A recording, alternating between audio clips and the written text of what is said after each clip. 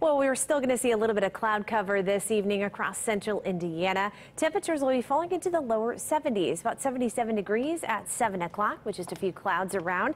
And then partly cloudy skies overnight, where temperatures will be falling into the lower 70s, so right around 73 degrees at 11 o'clock. Temperatures tonight not going to be falling in the 50s like what we had early this morning. It's going to be a little bit more mild and more humid tonight. Temperatures will stay into the middle 60s, about 66 in Lafayette, 69 in Indianapolis, and right around 67 degrees in Shelbyville, Columbus, and 68 in Bloomington. On Futurecast, during the night tonight, we're going to be dry. Just see a few clouds hanging around here or there.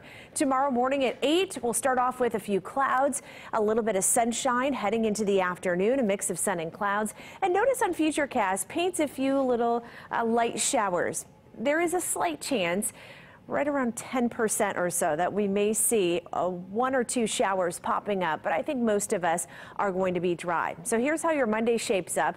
At 8 o'clock in the morning at 70 degrees. We'll get up to about 82 by lunchtime. A mix of sun and clouds during the afternoon, with high temperatures topping out into the middle 80s. About 85 in Indianapolis, but a little bit farther southward, it'll be warmer. So right around 87, 88 degrees in Bloomington and into parts of Shelbyville. Humidity values are going to be on the higher side tomorrow, too. We've seen humidity values pretty comfortable this weekend, but those humidity values will rise through much of the day tomorrow, so it's going to feel a little bit more sticky out there.